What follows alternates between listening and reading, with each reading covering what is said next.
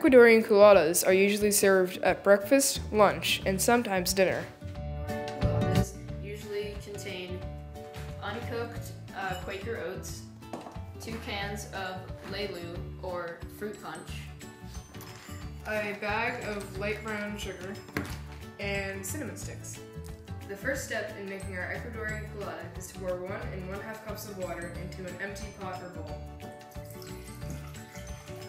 The second step is to pour 3/4 cup of oatmeal into the water.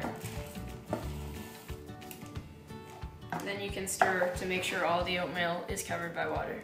Now we'll let the oatmeal soak in this water for up to 10 minutes. Now that the oatmeal has soaked for 10 minutes, we will pour it into a blender.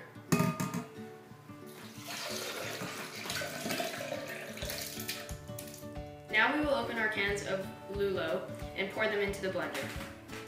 I've just finished pouring these 2 12-ounce cans of lulau or tropical fruit. Now that we've finished our mixture, we will blend for about 1 minute. Pour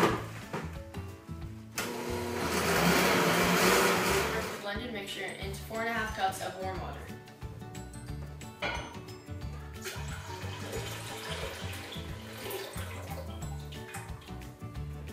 Now we will add 1/2 pound or 8 ounces of brown sugar into the mixture. Before adding the cinnamon sticks, we will stir the mixture to make sure it's all blended together. Then we will add 3 cinnamon sticks and let them sit in there for a while, for up to 10 to 15 minutes, to make sure you get that cinnamon flavor. Because we're deciding to serve this warm, we're going to turn the oven on low for 10 to 15 minutes. The final step is to pour the mixture through a strainer.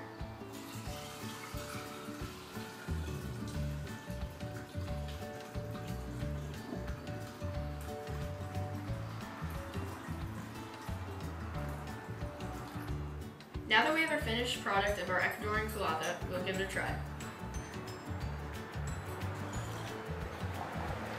It's actually very good. What do you think? Thanks for watching.